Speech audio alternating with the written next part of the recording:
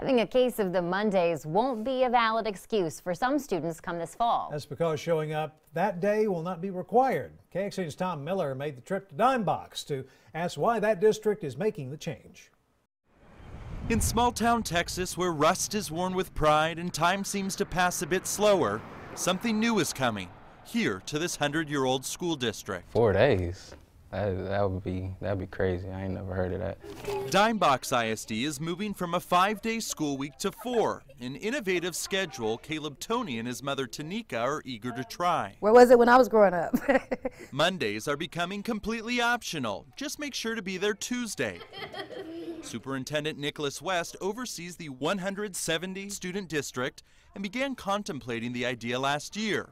The board voted to change the schedule starting next school year. Whenever you're talking about now having Monday off for people, the travel opportunities that creates, the family time that creates. Also teacher time. And for the strategies that you're going to use. Something Candy Whitty is looking forward to. We can have more of a home life where we're not going home every single night grading. We can get it done on Mondays. It's possible after the state changed the instructional time requirement in 2015 from a set number of days, 180, to minutes, 75,600.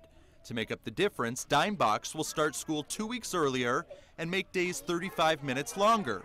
Caleb is already making plans. I think I'll put my Mondays on basketball. Basketball, and no excuse not to be ready come Tuesday morning. In Lee County, Tom Miller, KXAN News. While the districts receive funding from the state of Texas based on the number of students that show up Monday through Friday, Mondays will not count in Dime Box, and funding will only be tied to the other 4 school days. And the first school district to transition to a 4-day week says it was a smart move. Olfen ISD's enrollment has more than doubled since it shortened the school week to 3.